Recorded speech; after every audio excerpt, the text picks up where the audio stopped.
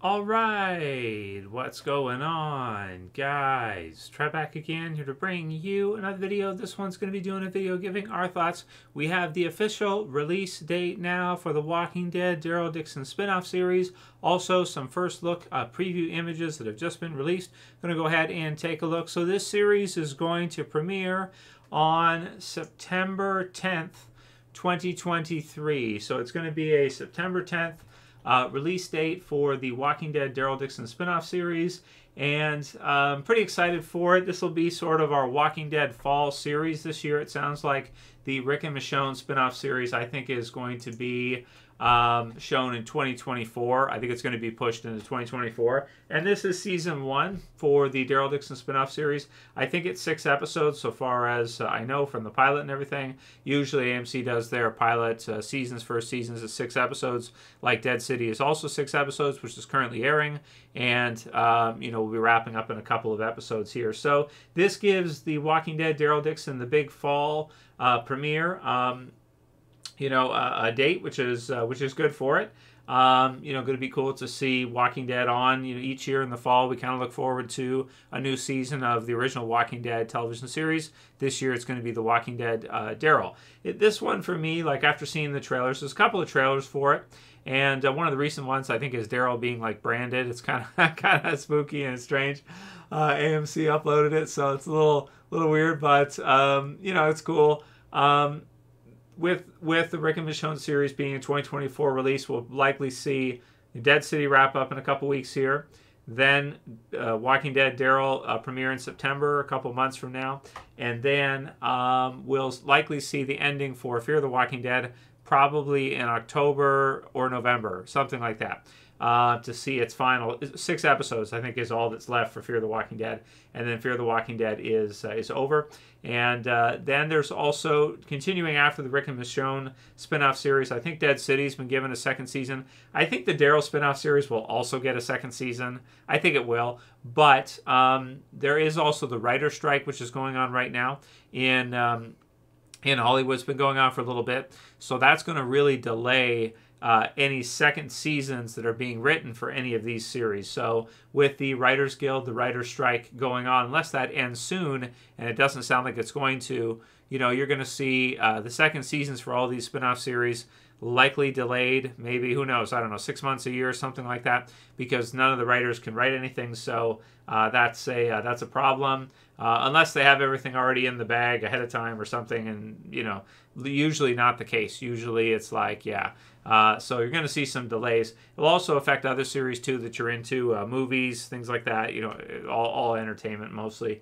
The writer strike is going to have an impact on, but I think it'll get a second season. Let's take a look at the preview pictures for it. So here we have Daryl, and you can see him here. I think it's France is where all these first look pictures take place in. So here we have him here, kind of looking similar to what we're used to for Daryl. Nothing different about his look from here versus Walking Dead. Looks basically the same to me. Minus a crossbow, no crossbow, not in this one anyway.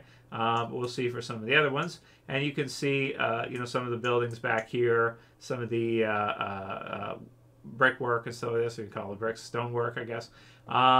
It's going to be cool to see what we can think of as like the old world, as it's referred to. Europe kind of being the old world with all the, its history and different locations and castles and buildings and everything.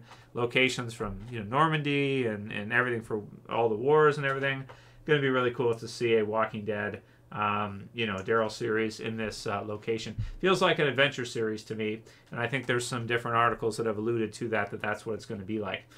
Here we have just a close-up of him here. Not much to say, basically the same as usual for Daryl, I think. Here we have him, and is he down a crossbow in this one? Not sure. Kind of looks like something like that. Something like that. Big explosion here. Some walkers getting torched. Awesome. It's a crossbow rocket launcher. No, I don't know what exactly is that. It's a crossbow that shoots I don't know, RPG. Okay, I don't know. Let's move on. Anyways, it's a cool picture, right? So here we have some of the gals from the branding, I think. Is he going to get involved with some kind of a cult here or something? Sure are lots of those in Europe. So, not much more to say about that one. Just some sisters here. I don't know. We'll see. This guy looks like a villain to me. What do you guys think? I feel like I have no idea what his name's going to be or anything. Maybe it's out there. I'll have to look it up and find out. He kind of looks like, I don't know what, like a Bane type character. You guys get like a Tom Hardy Bane type of vibe from this guy. Maybe it's the jacket, something like that. But maybe our villain for the first season. Who knows? I'm just saying, just based on his look. If you have a tattoo on your face, you're probably a villain. What do you guys? Is that a stretch? Is that a stretch? Fair enough. So, I like it. Really cool. And looks like a good villain. Frenchy villain, yeah. Lots of French characters. This actress, I forget I don't remember the name, but they posted it before she was cast for it. And we'll see. Ally, good guy, ally probably for Daryl. The language thing is going to be a bit strange, right? Because Daryl's going to have to quickly learn how to speak French. Otherwise, he's not going to be able to communicate with anybody. Although a lot of them can speak English too, right? So that's fine. Okay, so here we have him walking with, thinking allies here, right? Horse and carriage, and some of the other characters around, which I'm sure we'll get to know. One thing is weird about the spin-offs, and the same thing is with Dead City.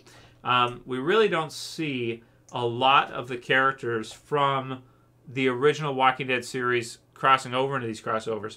It's really like you get, one or two, like Negan and Maggie for Dead City, and new characters. Maybe you have one come back here or there once in a while for a flashback or something, and that's cool.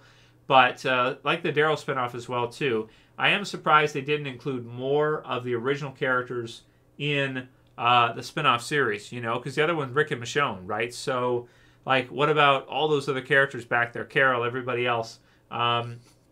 Although there are some rumors maybe we'll see Carol in the Daryl spinoff series at some point, so hopefully we will. But yeah, pretty much all new characters for Dead City, all new characters. For Daryl spinoff series, mostly all new characters. Maybe that means for the Rick and Michonne spinoff that we probably won't be seeing too many other notable known characters there. You're going to be looking at mostly new characters for the most part. Now here we have, what is he using here? Some kind of a crossbow of some kind or something. I don't know. That's cool either way. And she's got a bow and arrow. This guy here at the right side looks like he's dressed up as some kind of a zombie or something. I'm not sure. Maybe a Whisper vibe with makeup or something. Not sure. Something like that. Should be good though. So that's what we got for the preview pictures, guys. September 10th. Mark off your calendars. The Walking Dead Daryl Dixon spinoff series. Different, comments for this one from the trailers. I think it looks awesome. I think it's going to be really cool to get to see Europe in the Walking Dead universe, where we see variant zombies, different types of zombies for Daryl to fight.